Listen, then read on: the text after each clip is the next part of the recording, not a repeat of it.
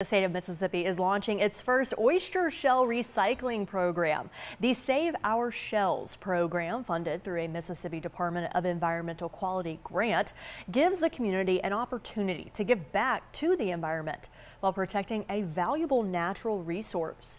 It's estimated that the SOS program could collect hundreds of thousands of recycled oysters in the first 2 years that could be put back into the Mississippi Sound. Recycling used oyster shells is an effective use of natural material that can be placed in the water for oyster larvae to grow on and produce new oysters. This effort will also support the local fishing community and local restaurants.